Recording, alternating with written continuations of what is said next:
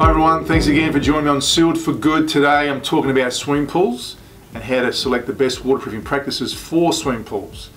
Now, coming up in 2020, I'm going to actually have an episode with Ian Middleton, who I met over in WA last month, and he is a pool expert and also a mosaic tile expert, and we're going to have a great show in line with Sealed for Good next year on that one. But while we're talking about swimming pools now, getting the right swimming pool practice is so important with waterproofing. Now, most pools are made of concrete and they're in situ, they're being poured. That's an easier one. You still need to understand that concrete should be waterproofed, but understand the condition of the concrete, how porous it is, the surface condition, is it drumming, do that tap test, just ensure that you've got a substrate that is fit for purpose.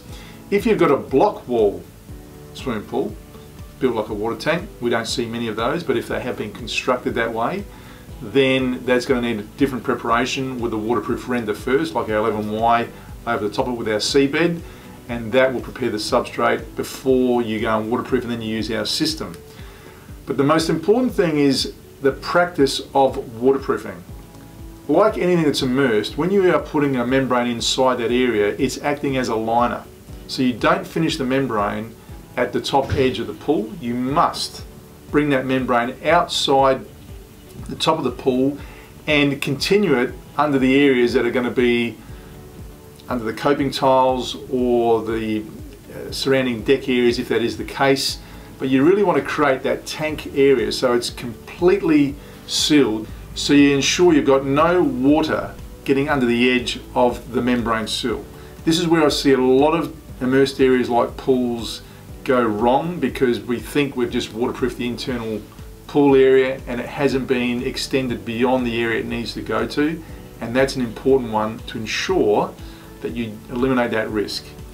Now, things like water features. We see sometimes a continuation of a water feature or a feature wall that is part of a pool, and again, you need to extend that membrane up beyond that water feature and integrate it as part of the waterproof system of the pool area, because there's a lot of force of water that runs or cascades down those water features, and that can also get underneath that membrane and then compromise your pool membrane and then the finish, which is often tiles.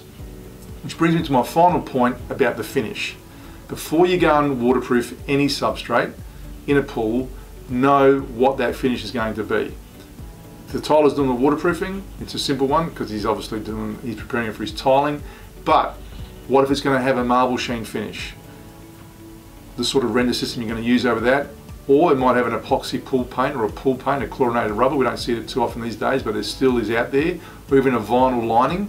What are you going to do to the pool membrane to ensure that you prepare it to enable those finishes to be applied to it? Because chlorinated rubber and epoxy pool paints can't go directly over the pool membrane, so you need a render, a waterproof render like our Gripset 11Y over the top of the membrane, which would normally be our C1P or our Gripset 2P, and then they are able to take those finishes. So ensuring you understand the finish is just as important as understanding what membrane you're using, and that gives you good waterproofing practices to ensure you've got a successful waterproof pool when you complete the job.